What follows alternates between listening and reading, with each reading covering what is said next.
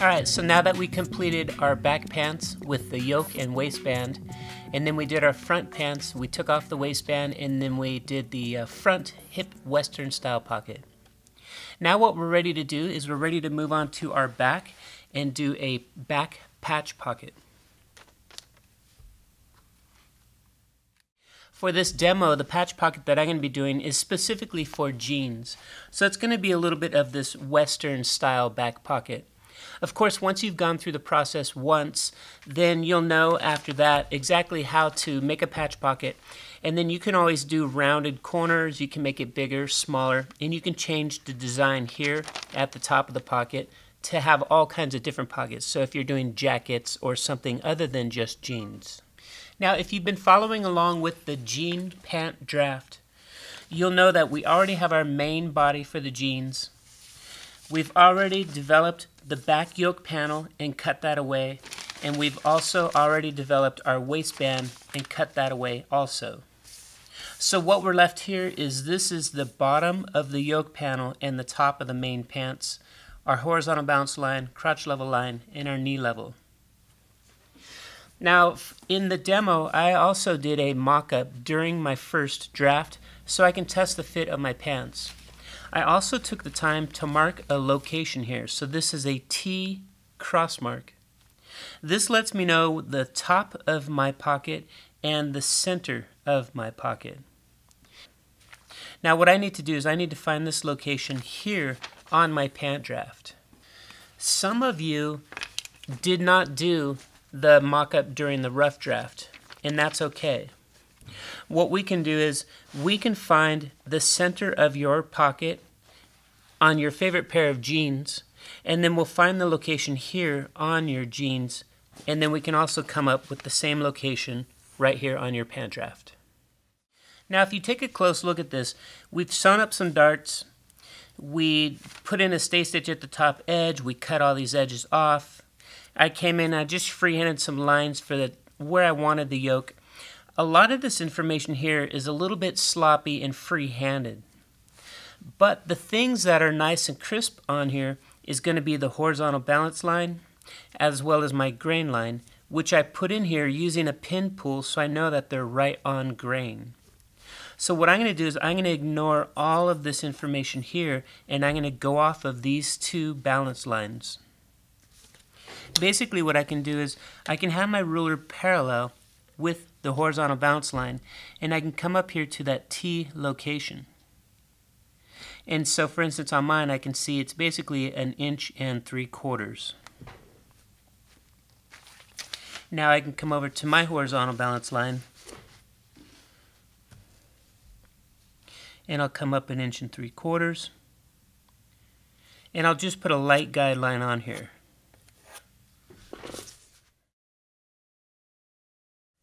Now I want to know how far is it from the grain line going towards the side seam. So again, I can put my ruler on the grain line and I'm making sure that it's square with the horizontal bounce line. And I can see here it was 1 5/8 inches.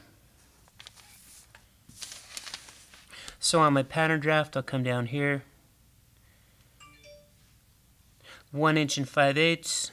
And here's the center of my pocket.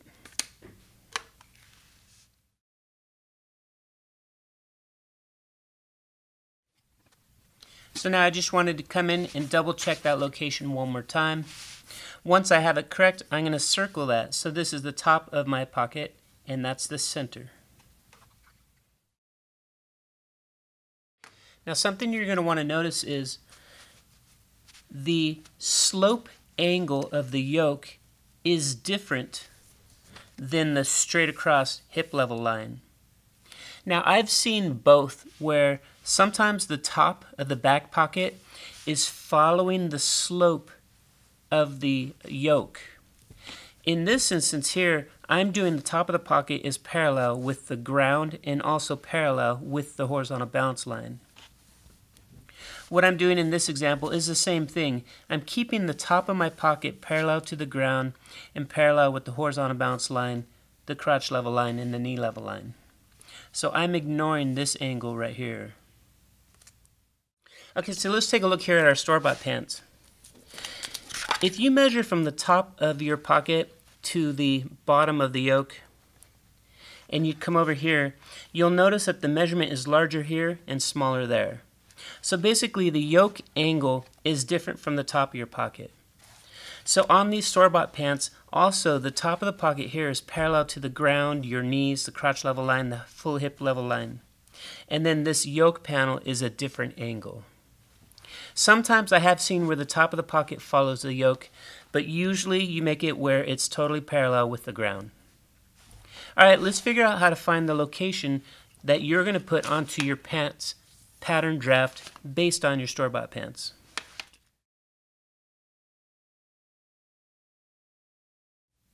Now the first thing we want to do is we want to find the halfway point in the middle of your pocket. So I'm going to just measure from one edge at the top to the other side, and I'll chalk it right here at the halfway point. Now what I want to do is I want to measure from center back on my pants all the way to the side seam of my pants. And let's find the halfway point on that. Now here you can see that the center of the pocket is the center of the full back pant leg. Another thing you're going to want to know is how big is the top of the pocket. So for instance here it's 6. And then as you move down on this Western style, it tapers down to be smaller. So it tapers down to 5. So it's going from 6 down to 5. Now this just happens to be the exact same size that I did on my industry size 4 pant. So basically this mock-up that I did is like a size 0 or 2. And I did the same size pocket where it was 6 inches at the top, 5 inches at the bottom. And the reason it's such a large pocket is because you want it to fit like your cell phone or something. But when a pocket gets kind of big like this, it also could look a little bit silly. What I want to do on my pants, since I'm doing a version of pants where it's going to have the contour waistband, she's not going to wear it with a belt, I want to give her kind of a smaller, cuter looking little back pocket. And it's not going to fit her cell phone very well, but at least it'll look really cute and stylish.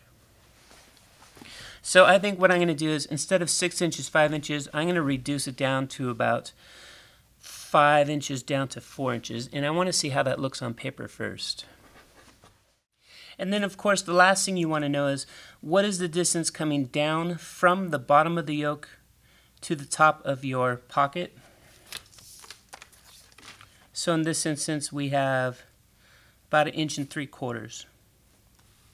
So now you'll know when you come over to your draft, you're going to drop down 1.75 inches, put your cross mark on here, and then you want to find going along where that cross mark is from the center back to the side seam, fold that in half, and then you'll have a cross mark for the location for your back pocket based on your favorite fitting pair of jeans. Now when I take a look at this, the store-bought pocket versus the location of mine, it seems like mine is a little bit moved over towards center back, maybe even a little bit too much. So I might want to consider to bring mine back this way even a little bit more towards the side seam. I think what I'll do is I'll go back and I'll just check on the dress form one last time that I really do like this location here. After double checking this location here on my pants back on the dress form, I do agree that it needs to go a little more towards the side seam.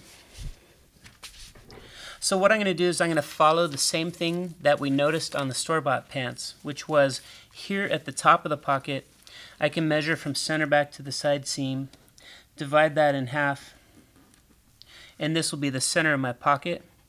And that helps for me because I'm going to move it a little more towards the side seam so it's not going into the curve on her backside.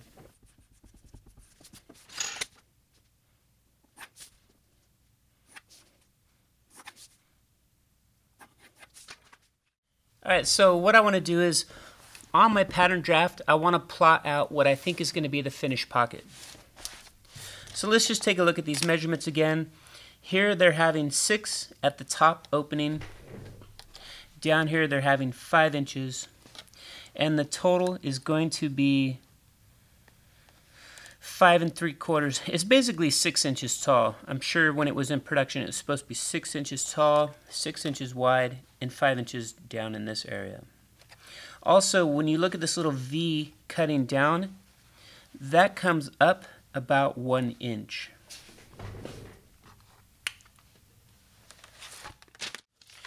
So you can see here I have a pattern piece already. This is the one that matches the store-bought pants, where it's 6 inches wide, 5 inches wide, 6 inches tall. And I want to make mine smaller. I want to do 5 inches, 5 3/4, and then like 4 inches down at the bottom. So basically this is the center of the pocket and this is the top edge of the pocket. If I'm going to do 5 inches, I need to split that in half. So for me, I'll have 2.5 out here, 2.5 out there, and this will total 5 inches. And go ahead and do your measurement now. Now for me, the total coming down, I don't quite need to do 6 inches. I'm going to do 5 5/8. So that's coming down here for the bottom of the tip of the pocket. And I'll circle that. Now the next thing we want to find is, where are these points right here? If I take my ruler and I'm following along the grain line and I'm moving up to where I'm hitting these 2 points, I can measure down to see where the tip is, and here I'm seeing it's 5/8. I want to do the same thing on mine. So I'll come over here, here's the bottom tip, and I'll slide my ruler along the grain line, and I'm going up 5/8. Then I can come out here and I can see basically right along my crotch level line is where those points would be. Now I'm going to go from 5 inches here down to 4 inches there. So basically I'll have 2 inches on this side and 2 inches on this side. And I'll circle those. Now let's just lightly draw the outline of your pocket. And keep in mind, you might not like this, so don't draw this too dark. That way it's easy to erase. Now this is going to be the final shape of your pocket without seam allowance. So you'll want to make sure, hey, does my phone fit in there? How about my hand? For instance, my hand is too large. My client's hand for this size pant would be smaller than mine. And you can also take this and just hold it up to your dress form or hold it up to your fit model and just see at full scale, how does it look on her. I'm going to go ahead and try that now. Alright, so I just taped this back up to my dress form so I could quickly look at the size that I did. And it was definitely too long looking. I didn't like that. I wanted it to be a little bit shorter, a little cuter looking. I think what I'm going to do is I'm going to just shorten this up a little bit and keep the width on there though.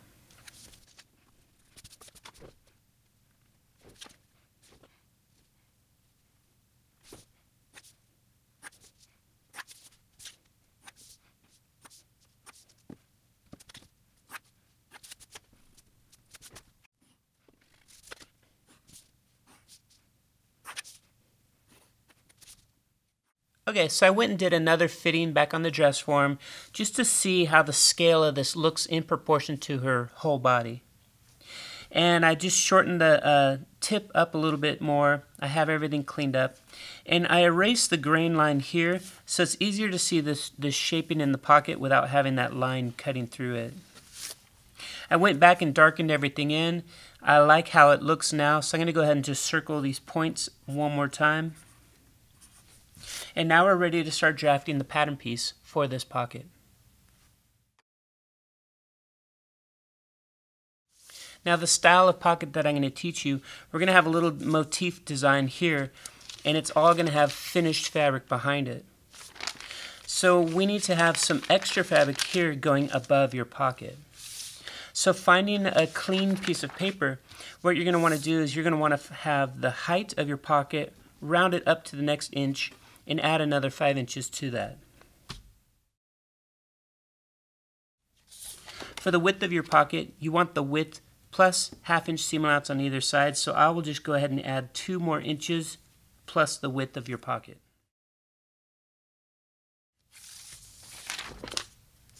So here in my case, I have 10 inches tall by 8 inches wide. Now since I'm working on a dark tabletop, I'm going to put a clean piece of white paper behind this so it's easier to see through all layers.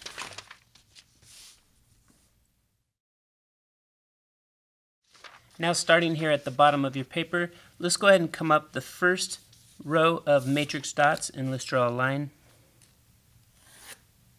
And then we'll come up another 1/2 inch above that. That'll be our seam allowance. Now this is going to be the bottom of the pocket. And here's the bottom of the pocket. So I want to come back here and I'm going to line this up with the bottom of the pocket. And again, I'm leaving room for seam allowance. Now I also want to take the center of the pocket and I want to put that line it up with some of this matrix dots right here, keeping my pattern piece in the middle.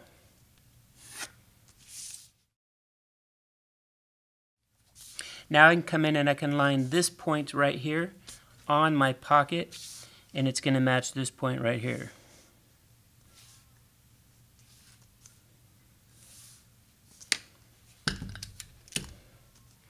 I'm going to go ahead and tape this in place so it doesn't move.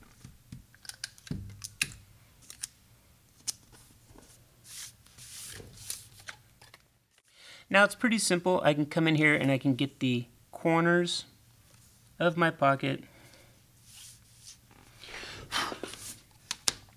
And let's draw this in.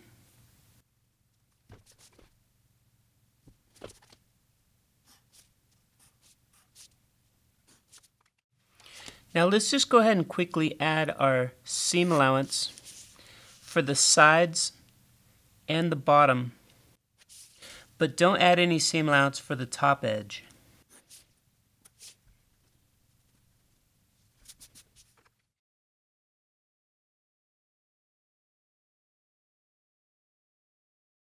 The next thing you want to determine is if you're going to do some kind of a top stitch motif, you want to draw that in first before we move on to establishing the seam allowance for the top edge. So for instance, on this Western style, we have where this is angling down, mimicking what's going on here at the bottom of the pocket. Once we determined the start and stop points, then we knew how much fabric we're going to need to come all the way down to the bottom of that. If you take a look here at the store-bought pants, you can see that they just hemmed straight across. So it's just a double rolled hem with a double top stitch. So for that, all you would just do is a double rolled hem for your seam allowance. Now the reason I did this is because in production this is super cheap and fast and easy to do. Now something you could do is just come in here if you want and just kind of freehand what you think would be your top stitch angle. Once you have something you like, take the measurement of what that is. So for instance, I'm doing about a 1/4 inch coming down here. In the middle, this looks like 7/8, and I'll make sure I get back to a 1/4 inch over here.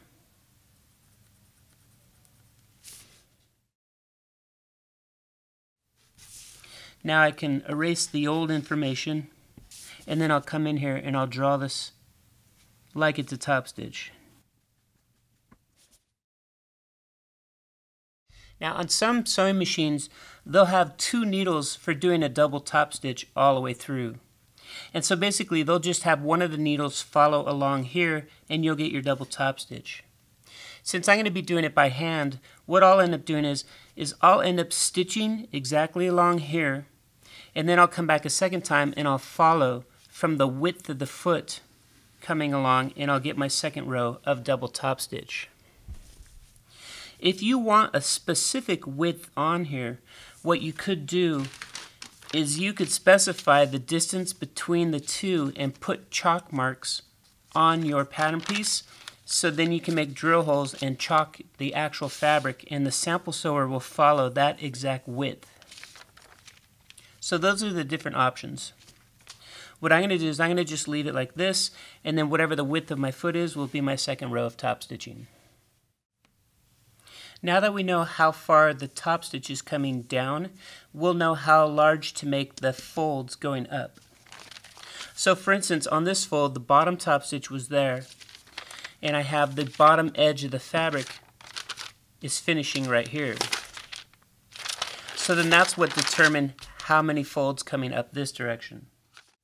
So let's find that now on yours. So measure from the top edge of your pocket heading down to the top stitch. And then keep in mind you're going to have a second row of top stitching.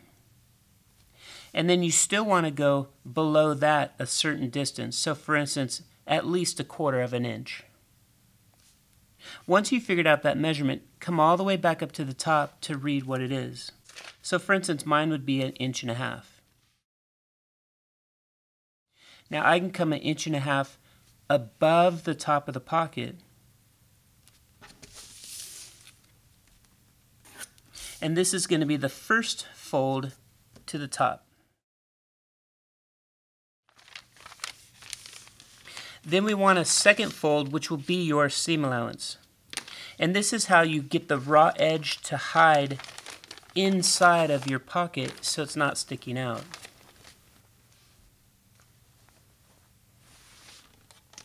So now here I'll add 1/2 inch to the top of that.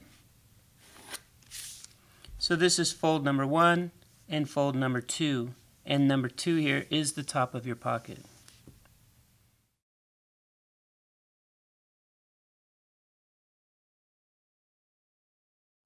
Let's go ahead and take this off and we'll finish up this pattern piece.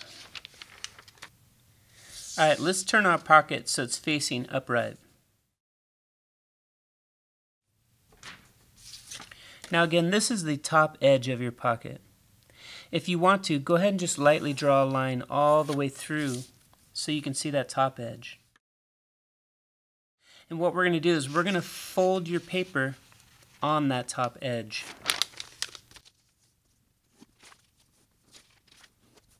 Make sure that the pencil is exactly right on the top of the fold. Now the second thing we want to do is the next edge here is also our fold. So let's get that one as well. Now above that, this is going to be the raw edge of our fabric because this is the seam allowance. Alright, so this top edge here where the seam allowance is, let's go ahead and cut this away.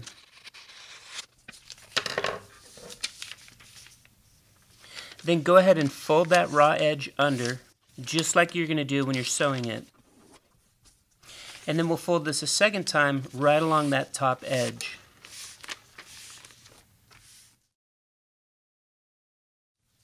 Now make sure underneath here, when you do your second row of top stitching, that you're going to catch all of the fabric underneath.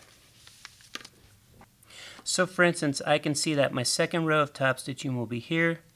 The needle's going to hit right there. So now I can see when I do my second row of top stitching and I poke through, I can see that it's catching all of my seam allowances that are folded under from the back side of the pocket. Now when you poked through, if it did not catch all of your seam allowance, what you need to do is change the location of your folds so that you have seam allowance going through all of those holes. So the thread should hit 3 layers of fabric.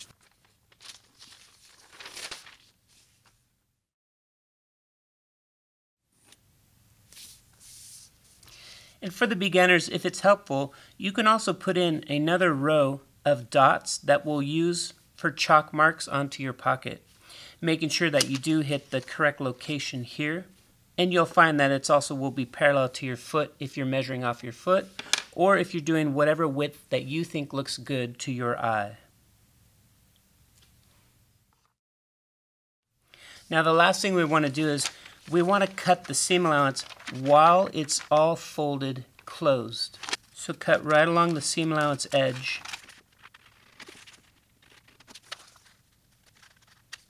And now you'll see when you unfold your pocket, you'll have the correct shaping for when you cut out this pattern piece.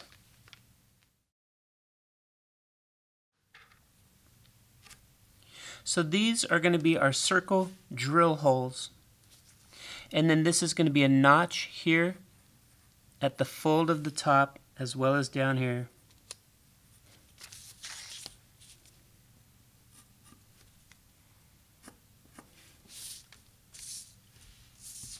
We'll have our grain line for the pattern piece.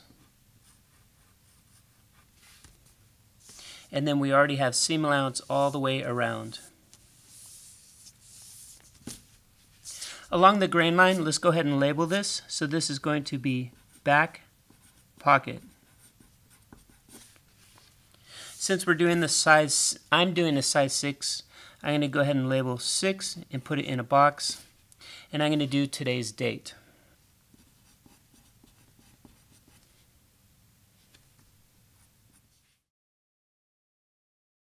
Now when we come over here and we look at our pants, this is going to be drill holes for the location for your pocket, and you'll chalk those onto the main body fabric. And then of course this is the top location. And now you can get a sense of what your pocket is going to look like on your pants plus the seam allowance. Now that we've finished our back pocket, we also have our yoke piece and our contour waistband. Let's finalize this back pattern piece.